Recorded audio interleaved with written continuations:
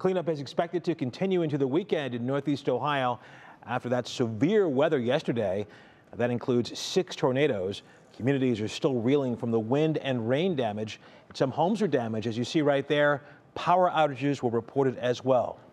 The chief was on it, as she always is. She's always keeping an eye on all this stuff. So Betsy, where did those tornadoes touch down? Well, this line of storms that spawned the tornadoes swept from the west to the east through the late afternoon hours, and it was embedded in that line that there were several areas that were spinning. The latest storm reports from the National Weather Service, they had 2 different survey crews out today, and they identified where the tornadoes hit: an EF1 in the Willowick area, EF1 in Hinckley, EF0 in Hudson, an EF1 and an EF0 in northwestern Stark County. That's in the Hills and Dales, Jackson Township, North Canton area, and then an EF1 and an EF0, both in Cortland, one just to the west and one to the east. So it was a very active afternoon. We also had some sporadic wind damage throughout.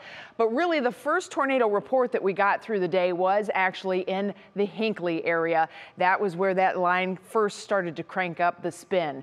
Now, of course, the big question in all of this is, what can homeowners do with the damage and in the aftermath of that damage? Will Ewick tells us about a little-known phone call that you should make as you deal with repairs. Heard there was a tornado in the area, obviously thinking it wouldn't hit us, and they went in the basement, in the bathroom, and all of a sudden, big boom. Chris's experience was shared by many around Northeast Ohio after 3 confirmed EF1 tornadoes touched down Thursday, with winds topping 95 miles per hour.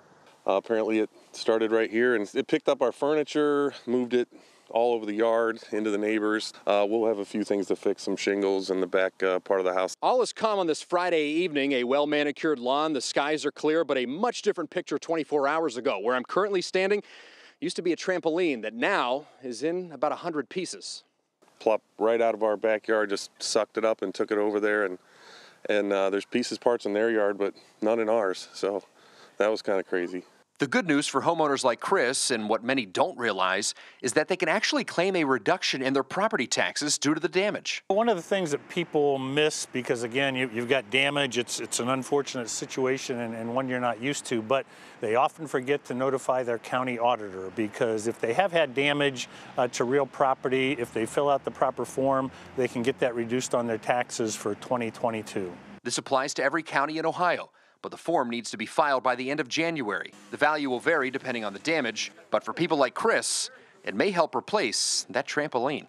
They spend hours and hours on it, so it gives us a little break from the kids, so we'll definitely get another trampoline. In Medina County, Will Ewick, 3 News.